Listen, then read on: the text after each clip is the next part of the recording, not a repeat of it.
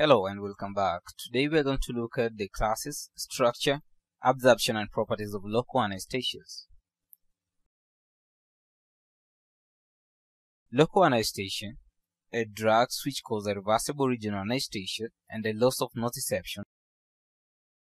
Basically, there are two classes of these local anesthesias. We have ester local anesthetics and an amide local anesthetics. Ester local anesthetics consist of procaine, cocaine, tetracaine, benzocaine, and amidocaine. On the other hand, amide local anesthetics consist of lidocaine or lignocaine, bupivacaine, which is a trade name of marcaine, atticaine, and mepivacaine. One of the things that we need to look at is the absorption, distribution, metabolism, and excretion of local anesthesias. Most of these local anesthetics are absorbed well once they have been administered. They are metabolized depending on the type of the local anesthesia. Esters are hydrolyzed by an enzyme known as pseudocholinesterase, which is found in plasma. The rate of hydrolysis can impact the potential toxicity of this drug.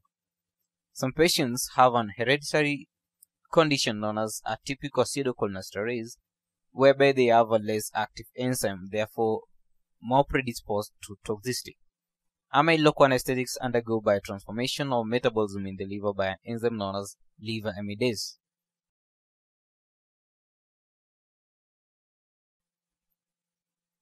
A metabolite of prelocaine may cause a condition known as methylhemoglobinemia, whereby hemoglobin does not carry enough oxygen or as required physiologically.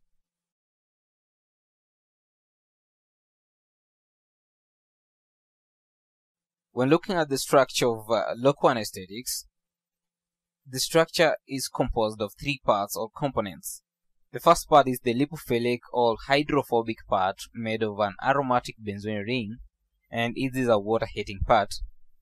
An hydrophilic part is made of an amine group, and the lipophilic together with hydrophilic sections are connected by a linkage. This linkage is a basis for classification of the local anesthesias. Esters have an ester linkage, therefore known as ester local anesthetics, and amides have an amide linkage where they derive their name from.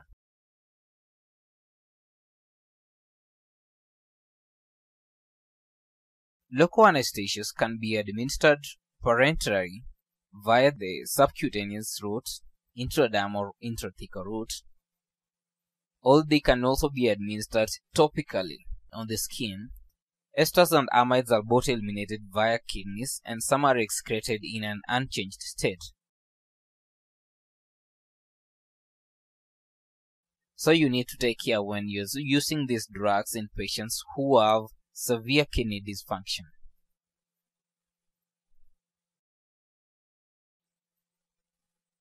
When the local anesthetics are co-administered with alpha-1 agonists, the absorption of local anesthetics to systemic circulation is lowered, and the effects of local anesthesias are prolonged. Toxicity is also reduced in these cases.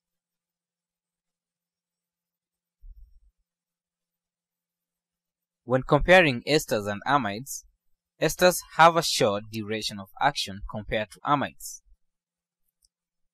Amides are known to have a longer duration, for example a drug known as bupivacaine or marcaine. That's why it is used in long surgeries. Esters are less intense, and higher risk of hypersensitivity is associated with their use, therefore they are rarely used.